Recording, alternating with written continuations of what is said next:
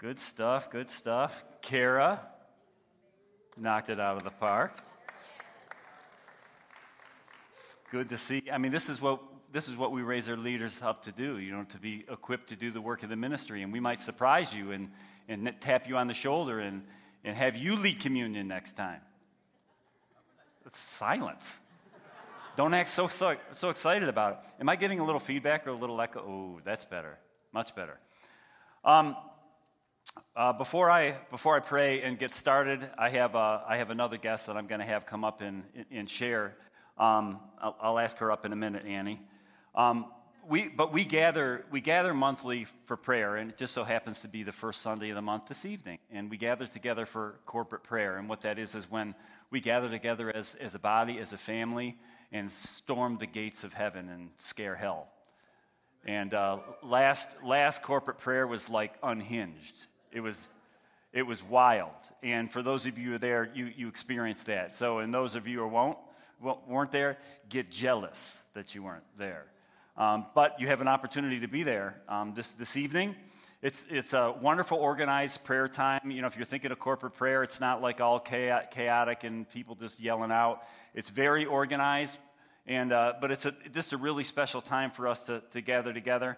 And the way that we structure it is we kind of start with our Jerusalem, and then we work to Judea and Samaria. So our Jerusalem, we pray for the local congregation, the local body, the local family. We pray for the other ministries and churches that we're connected with. And one of the things that's personally been on my heart, and I don't think just on my heart, but everybody's heart, particularly the leadership, is that we begin to connect with the body of Christ, the larger C Church in the city of Rochester. And we're living in very, very unique strategic times because we're praying very specifically and strategically. There's something that's shifted in me where my prayers are, they've gone from these general, like shoot the prayer in the sky and however it lands, awesome because God is good and he gives good gifts to his kids, to really strategic stuff because I think the Holy Spirit's speaking to us, right? He's speaking to our heart, speaking to our spirit. He wants to burst something new in us and new in the community, so he's going to give us specific instruction, strategy, on how to pray. And I feel like that's been happening in me and shifting in me. And one of these things is that the Lord would begin to raise up the saints, not just here in the assembly, but raise up the saints to do the work of the ministry. And you know that we have a whole lot. There's a lot of area to grow.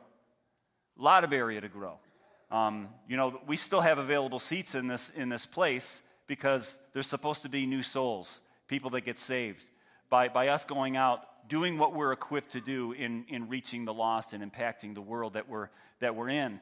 And but one of the coolest things that I experience as a pastor and as a leader is when I hear about you and the things that you're doing and things that you're involved in, the answered prayer and the prophetic dreams and vision that God has given you. And another one of the things that we're praying for is, Lord, how can we begin to link with even other organizations and agencies that aren't necessarily religious structures or religious agencies, but are doing good work in the city? And how many know that there's a lot of good work out there that people are doing that aren't necessarily connected to the church, and they may not even be believers, but everybody's created in the image of God. All mankind is created in the image of God. So there's goodness in every man and in every woman. I'm not talking about righteousness through Christ, but goodness. And there's a lot of good things that the church can cooperate and partner with to see us transform the city.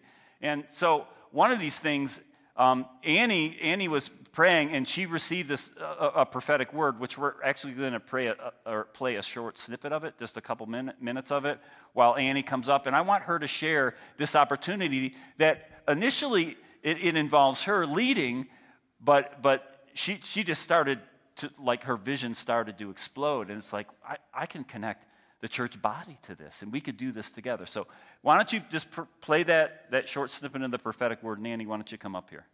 Can I have a mic? And I just speak about your prophetic gifting, and I feel like there's We're really going to play it. Increase having words for the city. I feel like God is going to give you strategic. There's going to come an increase in just having words for the city. I feel like God is going to give you strategic words for this city and the move that's coming and the transformation that's coming.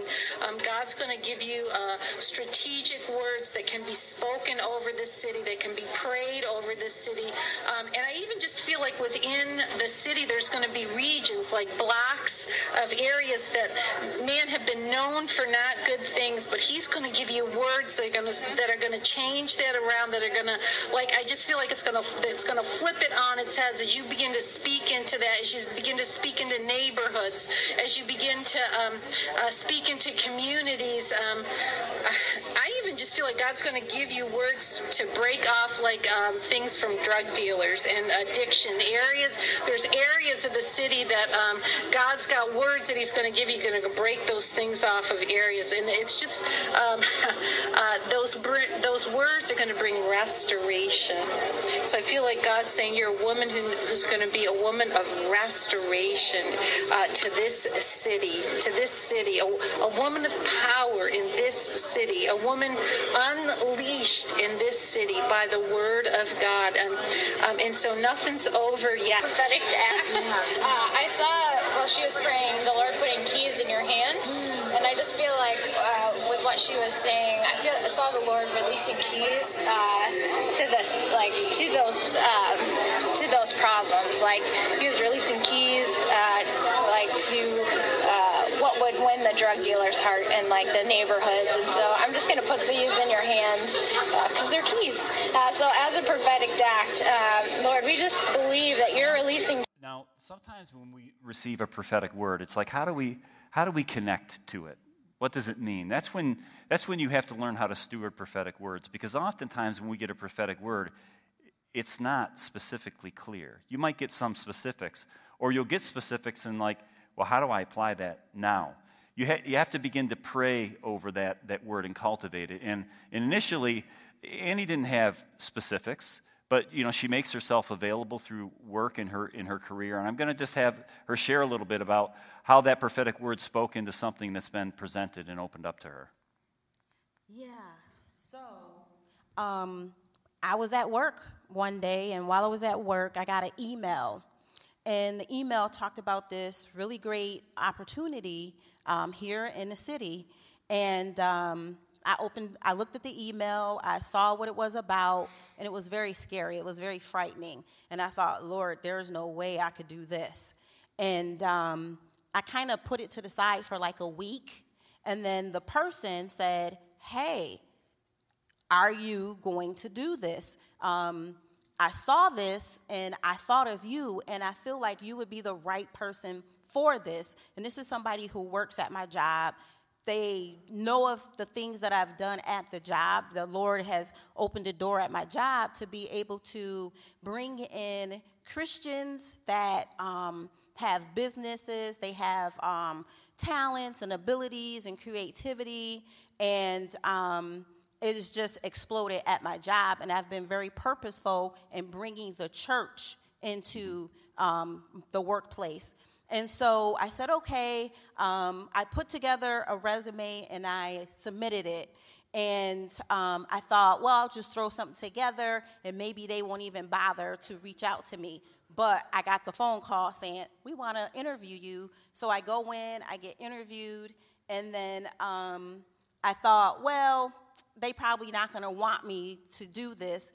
And a week and a half later, after praying, it's really important to pray. And if it's not God, to say, Lord, close this door. If it's not you, it was something exciting, but scary at the same time. But I also wanted to take it to God in prayer to make sure it was of him. A week and a half later, sure enough, they said, we want you. Well, the opportunity that I've received is to be the guest program coordinator at the Memorial Art Gallery to plan the events that will take place from one of their largest events in February, which is their Black History Celebration Series. This past February, they had 600 people come out and participate. Amen. So I am responsible for coordinating these events for February 2020.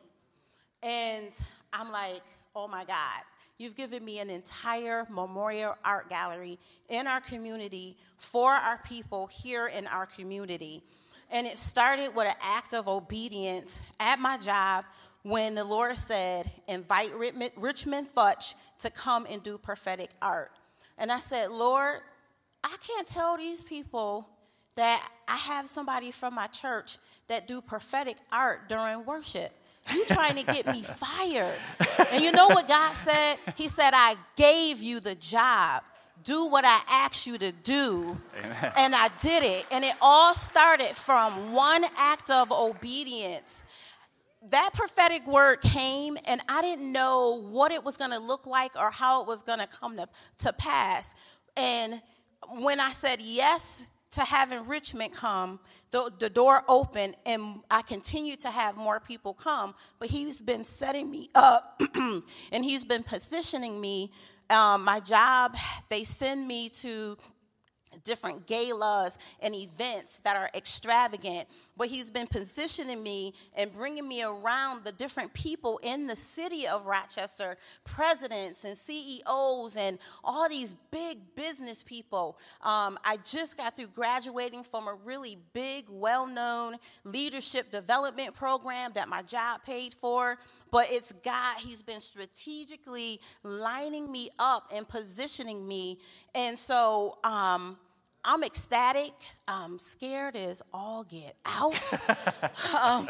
Because literally, I am responsible for literally planning and coordinating.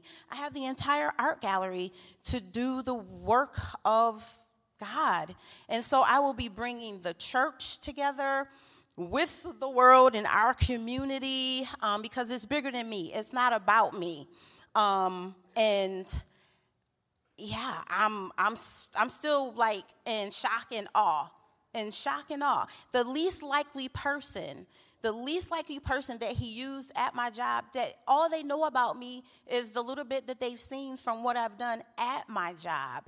So I'll be working with the mayor's office and different churches and organizations, the relationships that I've built within the community. And it's so funny, when I sat with Pastor David to talk about this, all the people that I was already sitting down to have talks with, he was like, oh, you should invite this one. Oh, you should have that one. Oh, you should have this one. It was just like confirmation of what God is doing. And so I'm excited.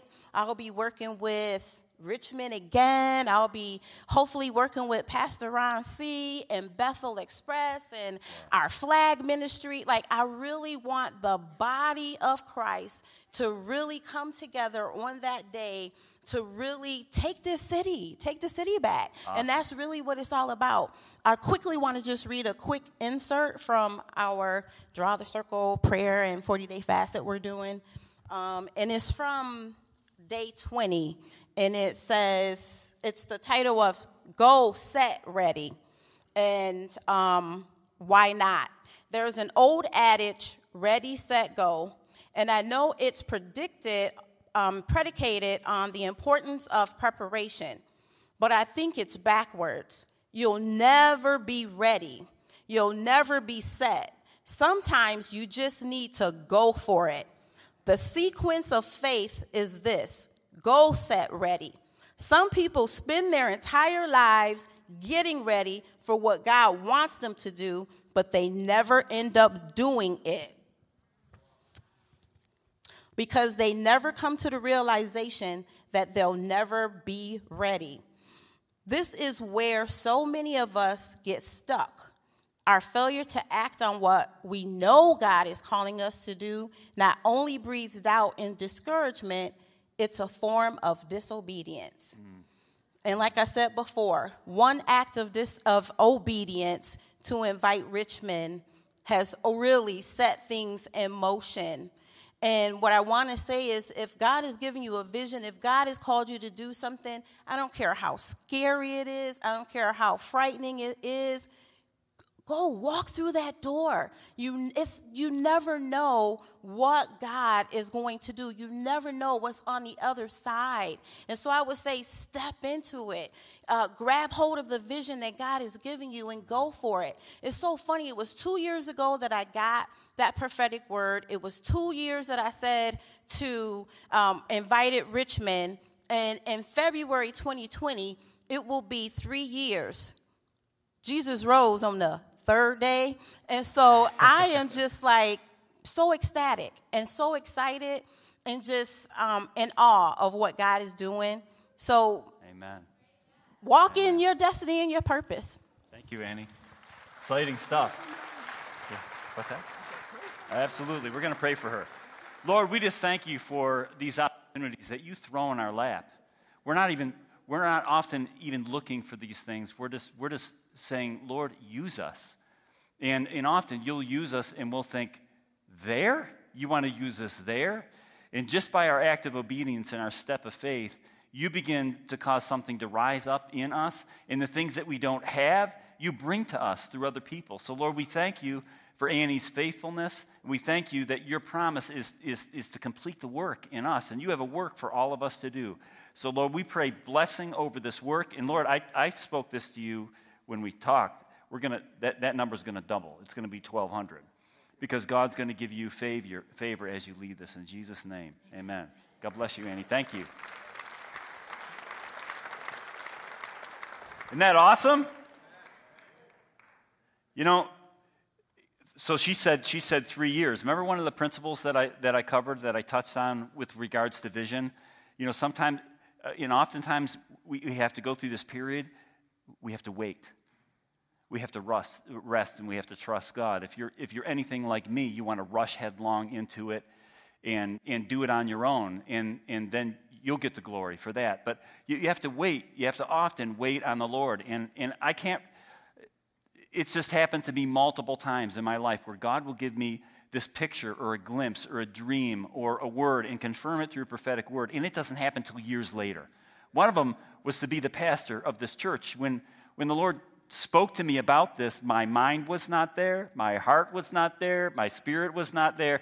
It could make sense in the sense that my dad was the senior pastor, but if you knew me and knew where I was and the desires and passions that I had, it did not look like the right fit. And I questioned God about it, but I knew that it was his voice speaking to me. So I just said, okay, God, you're going to have to do this thing because I can't make this happen. I can't cause those giftings to rise up in me.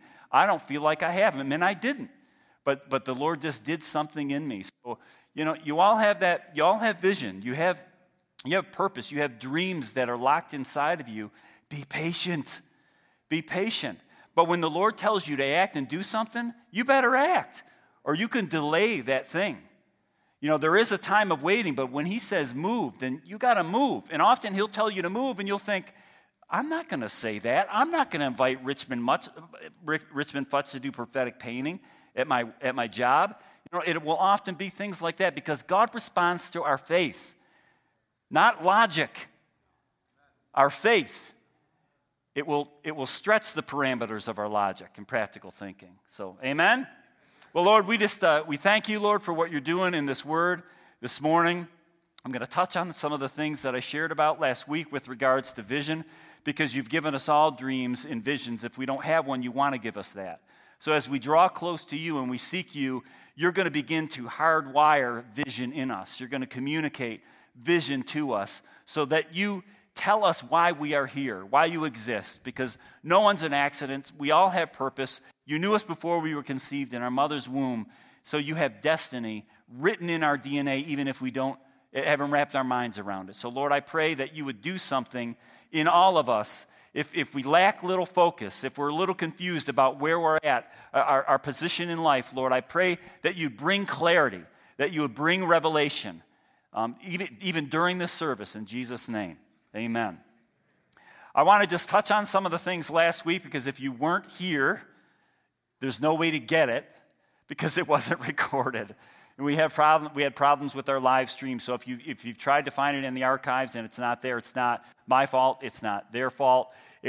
our computers were getting updated and our live stream went down, so we couldn't actually record it. But we're actually making provisions like a backup plan if that happens again. But if you weren't here, I do want to share some of the things that I touched on last week when I talked about stewarding vision. When I talk about vision, I'm not just talking about any old vision. Because there's a lot of vision that the world has, and they can accomplish things. They could set goals and accomplish those goals, and it bears fruit. I'm talking about godly vision. I'm talking about the overarching cause and purpose of why we are here as sons and daughters of God. That touches on your work and your play and your extracurricular activities. It touches on all of those things. But God has given vision for every single individual in this room. Part of the vision, I believe, is being connected to this body, your local congregation. This is why I get on people when I find out, well, we're going to church online. I'm like, but are you connected to the body of Christ? Are you connected to a church body? Because you will never accomplish what God has for you alone. As a lone ranger, you need tanto. I wonder what tanto means. You need people. You need the body of Christ to be able to accomplish the thing that God has for you. But the vision has to come from God himself. And that's like hard for some of us. It's like we question, is this from God? I believe as you develop intimacy in a relationship with the Lord, there'll be no confusion as to what voice you're hearing. The enemy speaks, but you should be able to discern when the enemy speaks. And oftentimes the enemy it might be through other people. It might be through good people to dissuade you from the crazy thing that God just told you to do. My feeling is if it's crazy, if it's out of this world, if it causes you to wear something different and act something different and maybe look ridiculous, it's probably God. That's just the way it works. Because you got to do it in faith. If you think that you got it together and you're all equipped for it and you're dressed for it, then that doesn't take any faith. God doesn't get the glory for that kind of move. You have to bring it to life by writing it down or talking about it. It's what I shared last week. I never shared what I shared last week before in front of the congregation. I don't believe I did. Certainly not with my heart connected to it. And you have to bring it to life. There are times where you don't say anything. You ever experience that where God gives you a word, but you don't feel like this release to share it? Well, you're not supposed to. You're supposed to pray over it. God's just telling you, listen, you need to pray over this. You need to steward it. But at some point, you got to communicate it, or nothing ever happens. God's pleased when we respond in faith and we put action to our faith. Faith without works is dead. We got to work out our faith somehow, and it should have some sort of visible representation. It's got to come to life in the natural. And you can't develop vision in a vacuum, which is exactly what Annie was talking about. You can't develop it in a vacuum. If the vision's going to develop, you have to talk to people about it. You have to start writing it down and praying about it and breaking it apart and figuring, well, Lord, I know I can do this, so I'm going to do this. I'm going to start here. And then you can't get impatient when the vision is delayed. I'm somebody that gets impatient when the vision is delayed. And I think that's why God keeps it so, unclear to me. If I make it too clear, he's just going to, run into it and fall off the cliff or something. So I think he just gives me pieces of it because he knows I'll steward the piece. And then he brings other pieces. And often he'll bring people in my life. I'm just praying, Lord, I don't know how you're going to accomplish this thing, but I trust you. And all of a sudden he brings these people in my life, which he's doing lately. It's crazy. I mentioned this thing last week. I experienced two different emotions. One I'll share about in a minute, but the other was excitement because people begin to come and share. I've had this vision for years. And people that could make something like this happen. So don't get impatient, and the Lord will establish your steps. Psalms 37:23-24 says, the Lord makes firm the steps of the one who delights in him. Though he may stumble, he will not fall, for the Lord upholds his hand. He will establish your path. Did you hear that? He will establish your path. You have to let him establish the path, not you. Don't try to figure out how God is going to do it. Let him tell you how he's going to do it, and then do it when he tells you to do it. Let him establish the path. So that was briefly what I touched on last week. I want to talk to you this morning about how to contend for vision, how to stand strong in faith. We've had some challenges this week. We've had some family that have had challenges this week. We had somebody that's part of our family whose daughter ended up in the hospital in a critical condition. There was no activity in her brain, and she passed on and she went to be with the Lord. Now, we lose battles, but we will not lose the war. The ultimate victory has been guaranteed. And Anastasia, whose name means resurrection. This stuff is not easy to talk about. I'd like to come and tell you, we were warring for her, and she resurrected. I mean, that's the story that I want. If we would be honest, that's the story that that's what the family wanted, and she would be healed, and she rose, and she was well. But that didn't happen. In this life, we are not guaranteed that we're going to get out of it without skinned knees, without collateral damage. We've all experienced this, and we've all experienced prayers that were answered in the way that we wanted them. But that doesn't mean that we stop fighting, because if we stop fighting, then all the battles are going to be lost. We ask the Lord that Lord, give us strategy on how to win the next one. And so we just pray for Melina and her kids. I'm just going to pray for them now. Lord, we just ask your peace. And I know, because there's been communications with her and I in the past couple days, I know that your peace is on that family. And I know that it wasn't your will. You didn't take Anastasia. You didn't take her. She was taken from us, but you didn't take her. We realize that we are in the midst of a battle, and that we as your soldiers have to learn how to fight and be involved in that battle. So this is not on you. Lord, I pray that you would give us more clarity, more revelation, more power, that the giftings would flow through us, so that we would see the outcome that we so desire. But Lord, I know this, that Anastasia is resurrected. She was your daughter. When she was 12 years old, she made you Lord of her life. And we know that she's with you in heaven today. So we're thankful for that. But Lord, help us to learn how to fight this battle here, so the enemy doesn't win and get his way. And we just thank you in Jesus' name. Amen.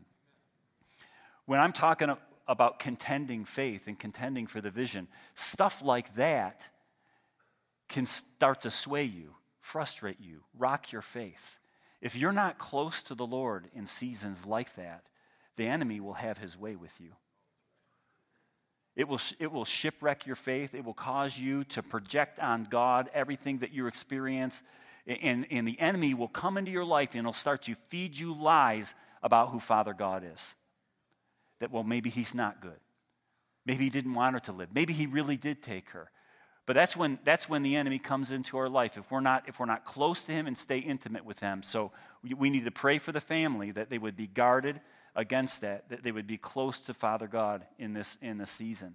So this is why it's so important to contend for vision, because stuff comes our way that's painful, that will sway us from the things that God has for us. I want to talk about 3 opposers to vision. And by the way, my spell checker kept trying to correct opposer, but it's a word. I don't know what the deal was. I tried to spell it 5 different ways, and it still kept rejecting it, and it's still highlighted in red. But there are 3 opposers to vision. And I'm not going to talk about the devil and his minions, because he's a lion and he roars, but he's just noisy and he has no teeth. I don't really worry about him in the sense that he is not going to come at you as a physical lion. He's going to come at you through these 3 opposers that I want to talk about. And I don't want to give him a whole lot of credit, because really he has no more power than we give him. He's powerless if we make him powerless by positioning ourselves to be people of faith. So I'm not going to talk about that, but certainly the enemy comes in and uses these three things to oppose us and oppose vision. One, what do you think the first one is? You. We get in our own way. We're the first opposer. As a matter of fact, I think we as individuals can be the primary problem because we have a small view of us or we have a small view of God. As you draw close to him, this is why we stress being in prayer, being in the Word, studying the Word, having that intimate time, being in that secret place. Like, remember, I talked about being on the rampart, getting away from the noise, getting away from people, getting away from family and spending time with the Lord, developing intimacy. It's because if you don't do that, you will get in your way. You will get in your way. You will immediately default to what you're good at in the natural. And that will often lead you astray because that is the path of least resistance. God puts you on a path, it's a narrow one. It's the path that has resistance because he knows it builds strength and it builds trust. The relationship is about trust. That's what faith is. You have strong faith, it means you trust God. You trust God at his word and who he is and what the Bible says about him and the promises that he has for you. Our own lack of faith is the first opposer we meet, and we have to contend for that faith. In 1 Timothy 1:18 it says, "This command I commit to you, my son Timothy, according to the prophecies that were previously given to you, that by them you might fight the good fight." You have to fight the good fight. I think some of you have laid down. You're not fighting anymore. Some of you might even be sleeping and swinging in the hammock. You're not fighting. You have to always be engaged in the battle. There should never be a lull. That doesn't mean that you're always on the defense and you're all stressed out and you're full of anxiety. No, it just means that you're always plugged in. You're never lazy spiritually. When you get lazy spiritually, you get on a basketball court and you have somebody throw the ball at your face. That's happened to me before. And you lose composure. And you blow your witness. Fighting the fight of faith means you're always ready. You're always ready for the unpredictable things that happen in your life to have a godly response. To trade love and patience for anger.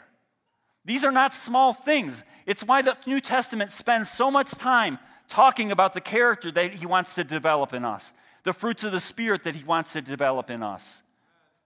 Those things are so key. They are more important than the gifts that he wants to give you. You will never steward the gifts that he wants to give you unless you don't learn to display the character of God. Amen? You have to walk by faith. The only way to contend for vision that God has given you is by learning to walk in faith. 2 Corinthians 5:7. For we do not walk by sight. You don't use sight, physical sight. We walk by faith, not by sight. Nothing God-given is accomplished without faith. Nothing. Everything that you acquire spiritually, every area that you grow in, every gift that you gift is acquired through faith. Through faith. That's it. Not because you deserve it, not because you practice it well. It's acquired to you and accumulated by acts of faith, by believing and trusting God. I have a formula for you. Everyone loves formulas. Vision plus faith equals success. God will give you vision, but the only way that you'll execute that vision, do that thing that God has called you to do, is if you do it through faith, not by sight. In other words, God will use your physical senses, your 5 senses. He'll use them, but it'll always be connected to your heart and your spirit. Because your heart and your spirit is to feed that vision. What is faith? It is not emotional and mental confidence.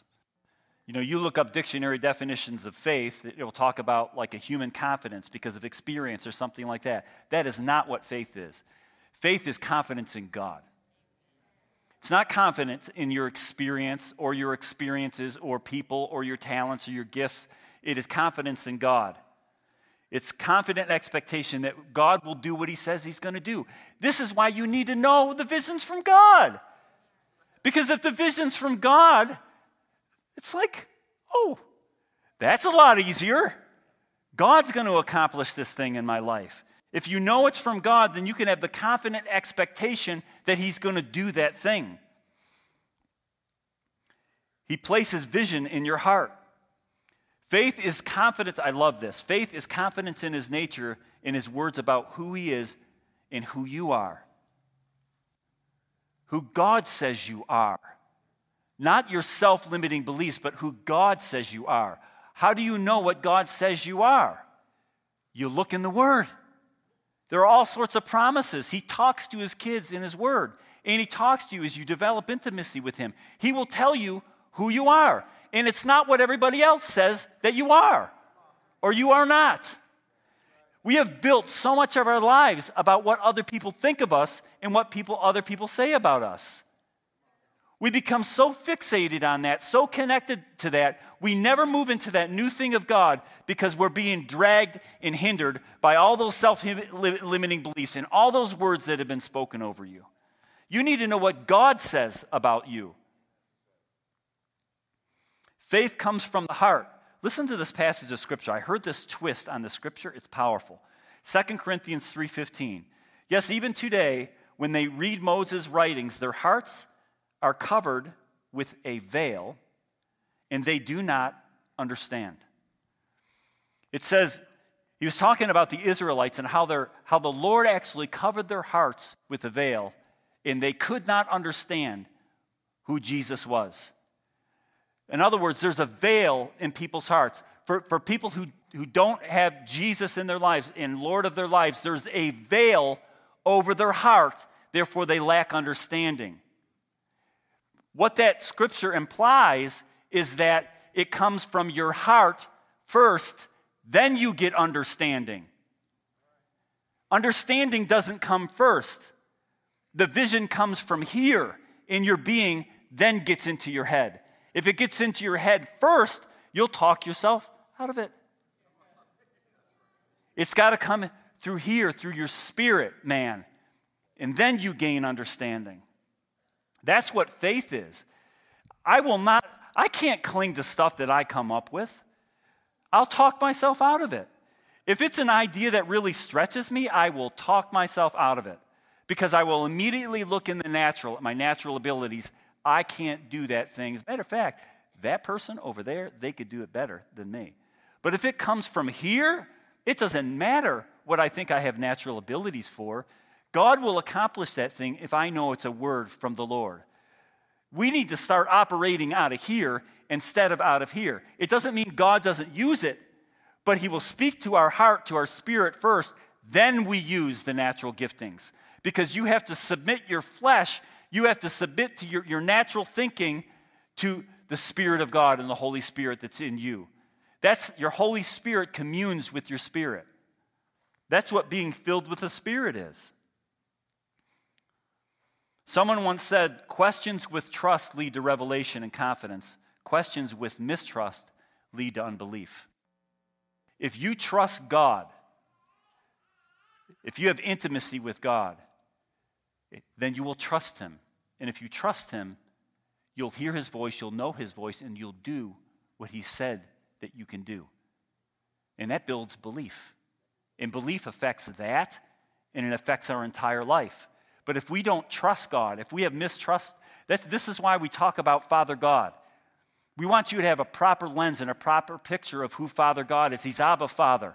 He's a loving Father. He's not a cruel Father. He's not a Father that punishes. And because of Jesus in the new covenant, it's just even better. But he's always been that way. He's unchanging in that sense that he's always been love. God is love, but God loves you. If you have a view that God loves you and God's not waiting for you to screw up so he can punish you or put you in the corner, he's somebody that wants to promote you. And in the midst of the trial, in the midst of the failure, if we say, God, forgive me, I know I'm still your son. I'm like the prodigal son, and I'm coming home, and you're waiting with open arms. And you know what it means to be restored? The church gets this wrong too. When somebody falls, when a leader falls, or somebody important in a ministry falls, we want to punish them. They should experience consequences. There needs to be proper restoration. And you need to know, especially depending on who that leader is, whether that leader's been properly restored and is walking with people and is accountable. But oftentimes the church never puts that person back in that original position. That's not restoration in God's eyes. That's not what redemption is. Restoration is that person being elevated by God back to that original position. That's restoration in God's eyes. That's what he wants to do. He wants to make us all ambassadors, all sons, all kings, all priests. God faith is accompanied by action. James 2:17 says, in the same way, faith by itself, if it is not accompanied by action, is dead. And then also, when you have faith and God's given you a word, you need to decree it. That's what Hector's word was talking about. He said, this is a season of words. We need to be careful of our words because words have the power of life and death. The power of life and death is in our tongue. But when you have something, when you have a vision, and God wants you to communicate it, you need to decree it. You need to get it out there. That's what I did last Sunday. I knew that I can't keep this in anymore. I have to decree that thing. And it will begin to take life. It forms into something. That's visible.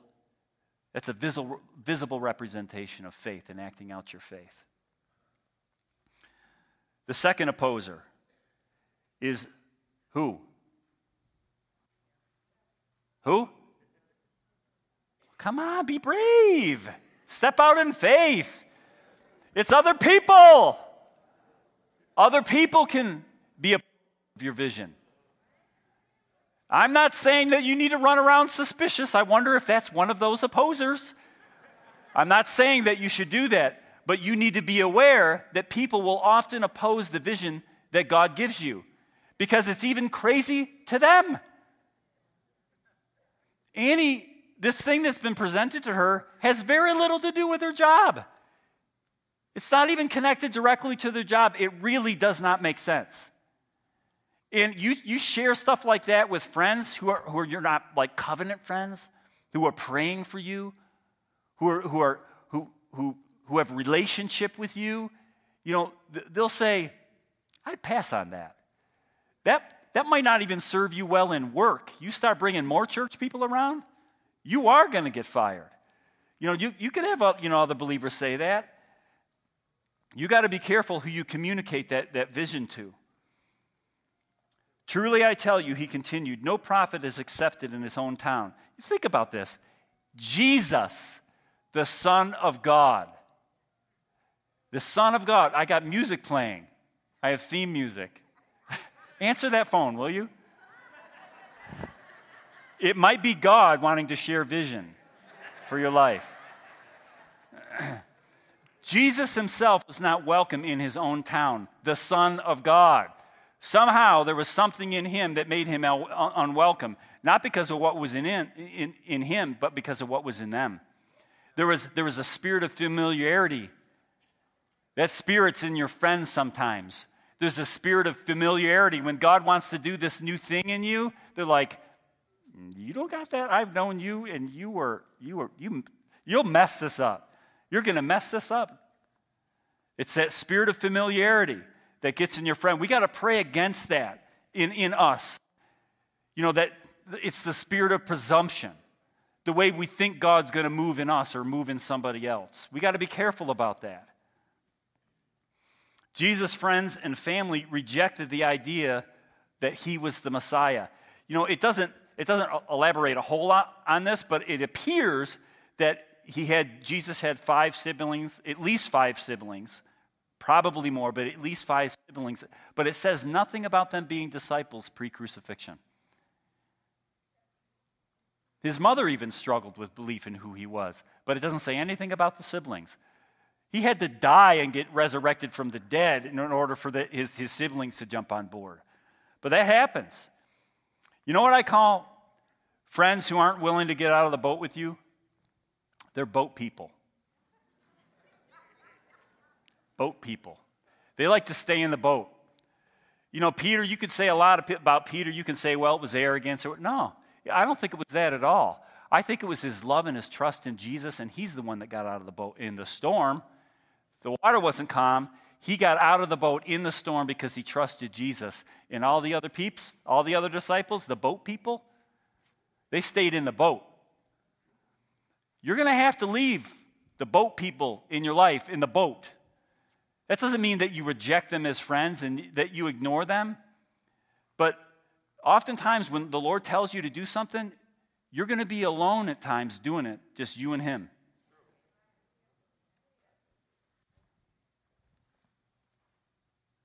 Hector's, again, touching on Hector's words, you got to get away from toxic tribes. You got to get away from toxic people. I'm not talking about church people there.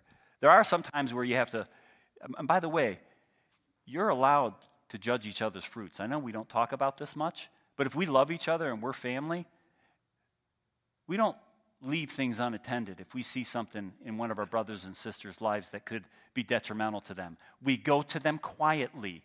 You don't go to the pastor and say, hey, I heard about so-and-so. I'm just coming to you because I want to pray for them. But I heard that, so-and-so said this or is doing this. The first thing, when people go there, when I get people in my office and they start to drop names, I say, stop. Stop, stop, stop. You have a responsibility to go to them. If they've offended you, you got an axe to grind with them, you go to them and you deal with it. And you can bring me along later on if things don't pan out very well, but you need to deal with this directly. Amen. The third opposer is lack of resources. Philippians 4:19 says, and my God will supply every need of yours according to his riches in glory in Christ Jesus. If God gives you vision, he's going to give you provision. That might be one of the litmus tests that it ain't God's vision. The provision's not there. It also might be because you're not looking to God for the provision. You're trying to muster it up on your own. You're trying to figure out how you can do it. If God gives you a vision, he'll give you the provision. Romans 12:2 says, don't conform to the pattern of this world, but be transformed by the renewing of your mind, that you may be able to test and approve what God's will is, his good and pleasing, perfect will is. You have to test that thing. Make sure it's God's will for you. Make sure it's God's word. And if you test it and you know it, don't back down. Don't let any of these things come and oppose it. There's a principle when it comes to provision that is a godly spiritual principle that we can apply and we can directly benefit from. And that's the principle of sowing and reaping. It's powerful. You sow a specific seed, you will bear the fruit of that specific seed. I've practiced this time and time in my life. Have you ever met a generous person? Yes? They tend to attract generous people, don't they? Whatever you give off, whatever you display, you will attract in kind. You will attract people like that. It's the law of attraction. Simply put, you give what you get, and you get what you give. This is why when we tell people who are in financial crisis, first of all, you need to know the Lord. You need to draw into him and begin to get instructions and guidance from him. But secondly, if you're in financial crisis, give financially. That's what I've done. Because what does that do? First of all, it defies logic. It defies your senses. This does not make sense. But I'm going to trust God. He says to give and it will be given to you. I mean, that's what the Bible says. If you don't like what I'm saying, that's fine, but that's what the Bible says. Give and it will be given to you. Reap and you will sow. And how many believers in here have practiced that? You sowed what you didn't have, what you lacked because you needed it. How many? Wave your hand high. And it's worked, yes? Maybe not all the time, maybe not the way that you expect, but it works. And it works all the time, but sometimes it's just not in the way that we expect. So I'm going to close with this. We're in this place of, in the natural, it could look like lack. I'm not discouraged by it anymore. We've shared with you that we wanted to expand ministry and do things to the building, but we lacked the finances to do it. So here I am preaching to you all the time and telling you what to practice and how you need to sow seed and all that. And I'm like, I felt like convicted by the Holy Spirit. It's like, well, then you do it as a body, not me individually. I do that individually. I faithfully give. I practice the principle of the tithe, and I do more than that. And I'm not saying that to boast on it. I'm saying I'm your leader, and I will never tell you to do something that I don't practice myself. That's important that you know that, and I communicate that. But, we as a church body, I know that God has more for us, and that's going to take resource. It's going to take finances. It's going to take people. It's going to take giftings. None of that will be accomplished. None of it will be accomplished unless we learn to sow seed. So, they don't know that I'm doing this. There's a couple that I met probably a year ago. They've been pastoring a church for 5 years. And they are visionaries. They have kingdom vision. And God, I think, has intimately connected Charla and I to them. And I believe in what they're doing. Their names are Pastor Melvin and Ashley Cross. Some of you know who they are. But they are special, unique, talented individuals. Can you put the picture up on the screen? Aren't they handsome? I have good-looking friends. That's Melvin and Ashley Cross. They have a house called Glory House International. They meet on exchange, but they don't meet in their own building. And they have a vision to be in their own building. And so I decided, well, we have lack. We have need. I'm going to sow some seed. So Ashley and Melvin are going to be watching this later on because they don't know what's happening. And they're going to see the congregation get up and put an offering to contribute to their building fund. And I will tell you that I'm putting the first $100 in there, all right? As seed for what I believe that God wants to do in my life and in the body here. Amen? Can we pray over this? Lord, I thank you for Melvin and Ashley, and I thank you for the vision that you have given them. It's so connected to the vision that we have. And Lord, they're extended family. They meet in a different building, but they're still part of the church. And I think that you have strategically and uniquely connected us together. Their kindred hearts and kindred spirits, and their humility and their gifting oozes out of them. So, Lord, I appreciate them, and I appreciate the gifting that you've given them. And, Lord, I believe in them, and I believe in the work that they have. So much so that I want us to benefit from what they're doing and what they're a part of. So we're going to sow seed into their ministry and into their building program so they can get into that building that you've called them to be in, because they need that building. For the vision that they have, they need that building. Not just that building. They need other buildings. But they need that building that they can call home. You know how important geographical locations are to the Lord? When you think about that. When God created mankind, didn't he put him somewhere? He put him in a garden. And when mankind didn't like the garden anymore, he tried to bring them to a land, to the promised land. Land is important. A geographical location is important to the Lord because it testifies of his goodness. It's where you get planted. It's your place. It's your tribe. Your tribe needs a place to meet. So buildings are important because I believe it's a place that God manifests his glory. And it's a place that people can call home that don't have a home. So, Lord, I pray over their building program. I pray, Lord, that you would bless the works of their hands, that you would expand their influence, that you would do great and mighty things through them. And as we begin to connect with them, we get to benefit from it.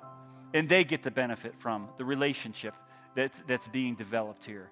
So, Lord, we thank you for all that you're going to do at Glory House International and all that you're going to do through at Bethel Christian Fellowship and all the things that we're going to do together and that every individual in this sanctuary is part of.